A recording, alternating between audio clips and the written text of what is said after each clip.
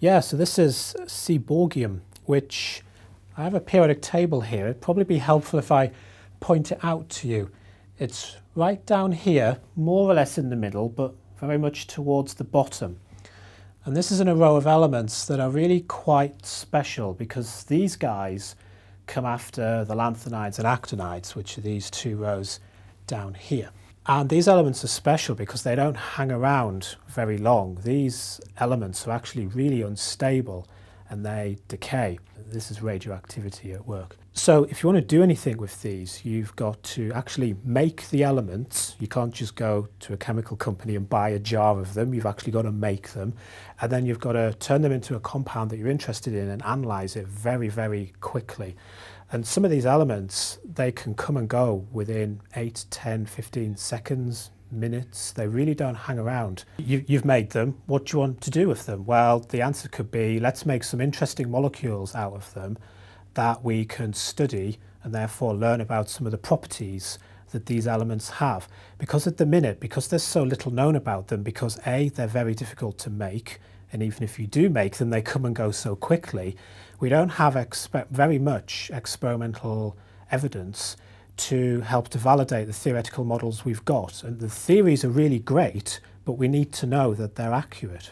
And so, for example, Seaborgium should be very similar to analogous group 6 metals higher up, like tungsten, molybdenum, and chromium. These are very well known, quite well understood elements. You can make nice stable compounds out of them that will hang around for weeks, months and years. And you expect certain periodic trends to occur as you go down that group from chromium to molybdenum to tungsten.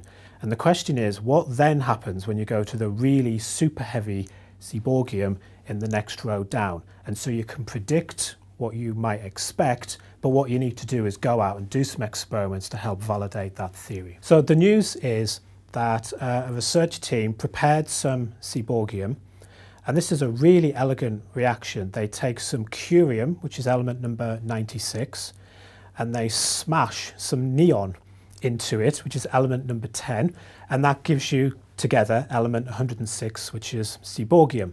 Now the clock's ticking because already they're going to start to fall to bits. And so the answer is, well, the question rather is, what are you going to do? And this particular piece of research is really elegant because what it does is it generates the Seaborgium atoms and very quickly reacts them with carbon monoxide. And the thing about carbon monoxide is it can bond to metal atoms. In fact, this is one of the reasons why carbon monoxide is not good for humans. If you inhale it, it sticks onto the iron in your hemoglobin and stops oxygen being transported around your body. But in this case, this has been used to our advantage, that you can make a Seaborgium with 6 carbon monoxides bonded to it. And this is really helpful because now it turns out that this molecule is volatile.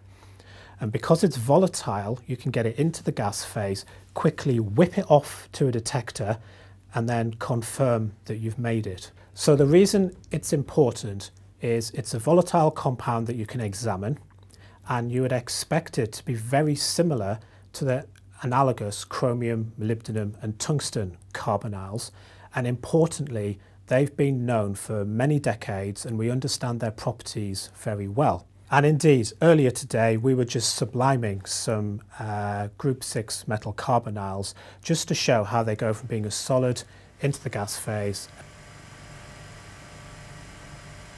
and then they come back out again as a lovely crystalline solid. And you would expect the Seaborgium carbonyl to be just like this. The problem is you can't make anywhere near as much of the Seaborgium carbonyl, and it doesn't hang around long enough to go and put it in a jar.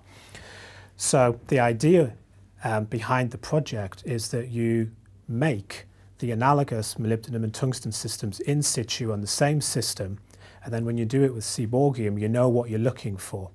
And through a very interesting and advanced set of arrays, it's very elegant work, you can then detect the Seaborgium carbonyl coming out of this system where you've made the atoms of Seaborgium, added the carbon monoxide, and then fired it down to a detector.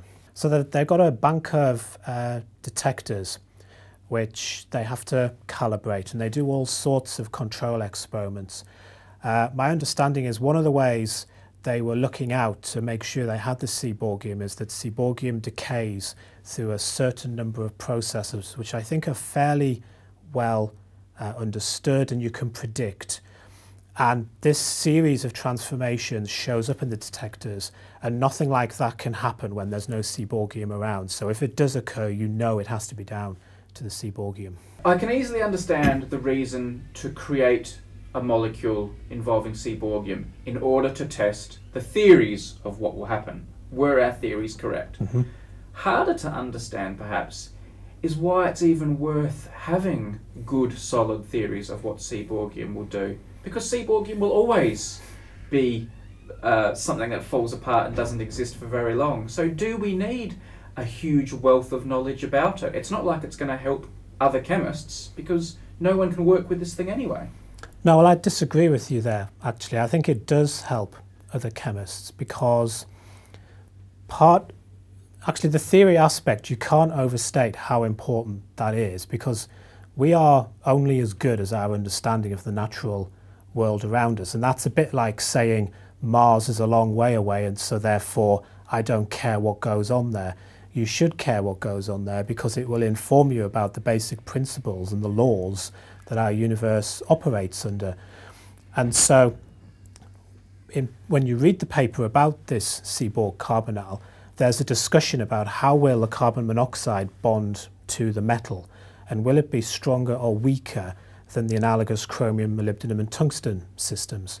Now this is really important because remember I've already said carbon monoxide will bond to iron and poison you. We need to understand how these types of molecules do interact with these metal centers, because this informs our understanding of chemistry in a much broader context. So although it seems like a really specialist, very unusual thing that no one would care about, it's actually got quite profound implications for our broader understanding of chemistry. Finally it got approved in 1997, and it got approved soon enough so Seaborg could stand at the periodic table like this and point to his element. And we were so happy that he was still alive and could point here, this is Seaborgium.